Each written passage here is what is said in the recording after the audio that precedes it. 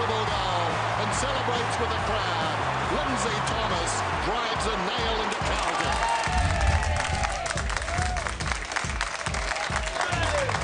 Welcome back. The Kangaroos are struggling at the moment, yet to win the game, but they're not far away, folks, we think.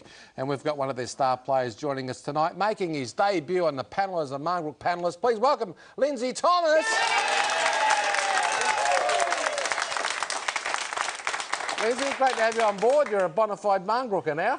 Yeah, it's excited to be here and a bit nervous at the start, but I'm sure I'll get the hang of it. Have you on board, and it's great that the audience are clapping for you, mate, not booing. Yeah. It makes a change. Yeah, a bit of a change, but I'll get used to it. Yeah. Now, obviously, with the Kangaroos at the moment, you're at that stage where you're playing great footy, but you can't win a game, and it sort of doesn't sound too logical, but, you know, obviously the experts, Worsey and Dougie and all them, think you're not too far away.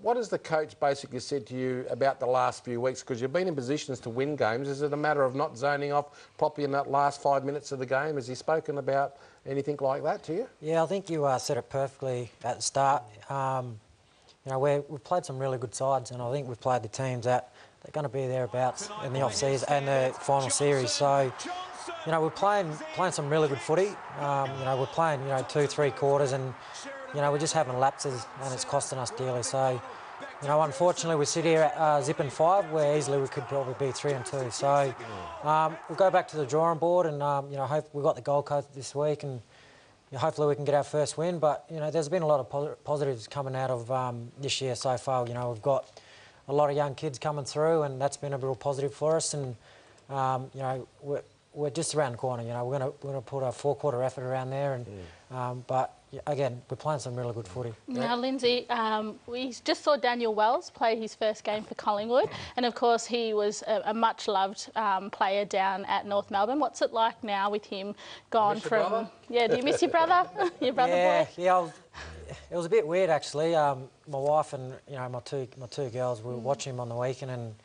You know, my daughters absolutely adore Uncle Wellesley, and you know they were a bit confused. Yeah. So, yeah, I do miss him. Yeah, I won't lie. It's different, you know, seeing him play for Collingwood. But you know, I can't be happy for him. You know, he's copped a lot of criticism since he's gone over to the Pies, and you know, to come out on Anzac Day and put in that performance that he did, I just couldn't be more proud of him. And yeah, that's perfect. Yeah. Wonderful.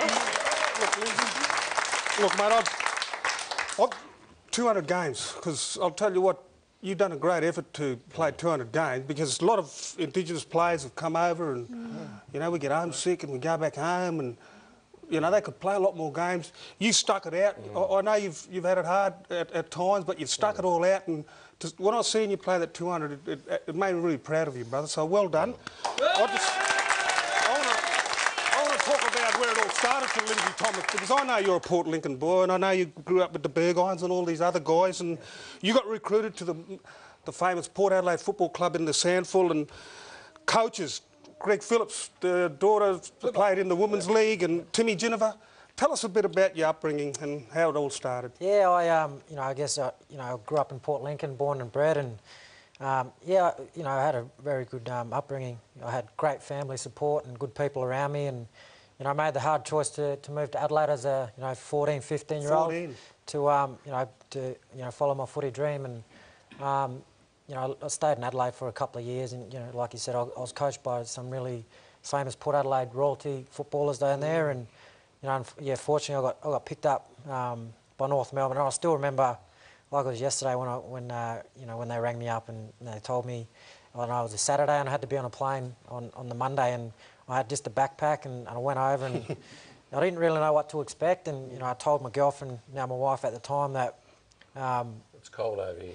Yeah, that I'd only, you know, I'd last for 2 years, but you know, I've had good people at the footy club that's helped me along the way, and great family support, obviously from my side, but also from my wife's side as well. And you know, it's been a tough journey, but you know, I've definitely had you know, good people around me to Who did you support follow me. when you were a young fella?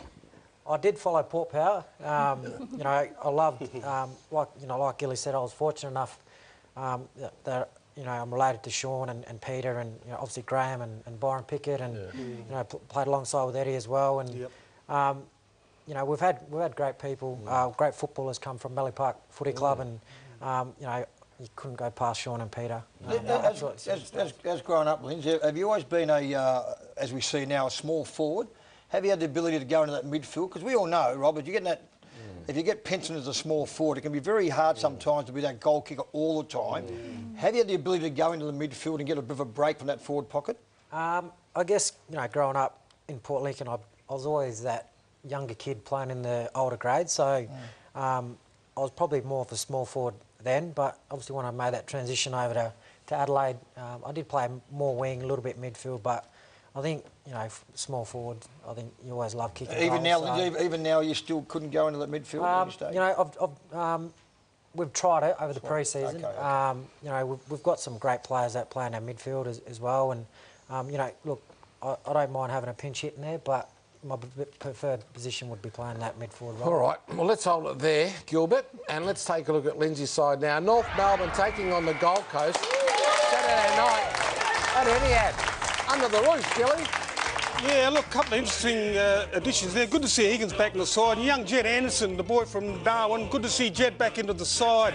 Out of the side, Swallows been omitted, and our legend Lindsay's there, but he'll be back. Don't worry about that. Cunnington, 150 games for the Gold Coast Suns. Into the side, Lonergan. The other Swallows being rested. That's interesting. So they've left them both out. I don't know. Jack Martin, you talk about 50 games. This kid's not bad, Jack Martin. Robert Walls, you'd love the way he plays. 50 games already, Jack Martin. You'll play 250. Well, the Gold Coast are a very interesting club. They were formed, you know, around about the same time, them and GWS. They both got a lot of draft picks. The last couple of years, the Gold Coast have been able to use injuries probably as an excuse why they haven't been playing well. This year they've got another couple of major injuries. I'm just wondering whether we're going to see another season where the Gold Coast don't make the 8 and we'll blame injuries again. I mean, is that good enough for a club that has a number, you know, 35, you know, top draft picks to be able to use that as an excuse? No, look, I think the time has come for them to stand on their own 2 feet and show a bit of resilience. Like they have been disappointing, I think, because they came into it a year before GWS. We've seen what GWS have been able to do. Look, GWS had a better go at the young talent than Gold Coast, but I just think it's time that we just saw some solidness in their play, because they get blown away in quarters. Like, they'll be going okay, and then in one quarter, they just don't get their hands on the footy. I think Rodney Eade's got a pretty tough job there. The other important thing is that they keep the talent that they get there, because you think about the quality that's left that club. You know, Bernal is one, Dion Prestia, who's going to be here tonight, Caddy's another. Like, there's a lot of young fellas that have gone up there, but they haven't been able to retain them. Yeah, and Dougie, big Goldstein down at North Melbourne, he has to hit some form again, because he's very important to North Melbourne, isn't he? Layla, 100%. You hit it right on the head. You're spot on. Last year he was one of the favourites, maybe, for the Brownlow medal. He's not in that form. There's no way known he's in that form. I think I got that pretty right. I think he was going to be, everyone thought he'd play very well last year in the Brownlow medal. He's nowhere near that form. That's right, because you said it, Doug. Yeah, he's nowhere near that form, and he's very, very critical of that side. There's no doubt about it. And just to you, Warsy, very quickly, Grant, as a coach, do you ever made a statement, Robert, as a coach, to drop players, to show the playing group that you're not playing? If you're losing games, like we see Lindsay out of the side, we see Andrew Swallow, 2 sort of senior guys out Former captain, Swallow. Yeah, out of your side. You ever done that, Robert, before, made a statement that we're not going to tolerate? Yes, and I think if you've got quality players and senior players who are dropped, it puts everybody on notice to say, well, if it can happen to Swallow and Thomas, it can happen to anybody. Just a question to you, Lindsay. We've all been dropped at some point of our career, and it's not much fun, and it's part of the character of, you know, bouncing back. Have you been told why you've been dropped? Yeah, I have, and you know, obviously I'm disappointed that, you know, I don't get to play on Saturday with the boys. But in saying that, you know, I'm a senior player. I know what I have to do to get back in the seniors, and along with Andrew, we'll both go back to Werribee on Saturday, and you know, we'll play for Werribee. We'll represent North Melbourne still. But I know as a player what I have to do, and there's no point me being a senior player and moping around, I guess, because we've got such a young group. You know, those young players do feed off senior players like myself and Andrew. So we'll support the boys as well. But in saying that, we'll go back on Saturday, and hopefully it's just a one week stint. Just quickly, you being an older statesman, you might have lost Daniel Wells, but there's this young kid named Jai Simpkin. We've got to give him a rap because he's from the Ash Academy program from Shepparton, where I worked. So well done. Just tell us a bit about him quickly, or just... Yeah, we got a real ripper here. He's he broke his leg at the start of last year, and experts were saying if he didn't break his leg, he'd probably be top 3 draft pick. So that's how good he is. One word tips there. Let's go first to you, Wolsey. I reckon North Melbourne's ready to break the duck. That's 8 words. Layla. Sorry. Kangaroos. Kangaroos. Lindsay, obviously, kangaroos and Gilly. Oh, One word. Look, no. One word. North. And North Melbourne to get their first victory. OK, folks, time for a short break. Rowan Conley up next.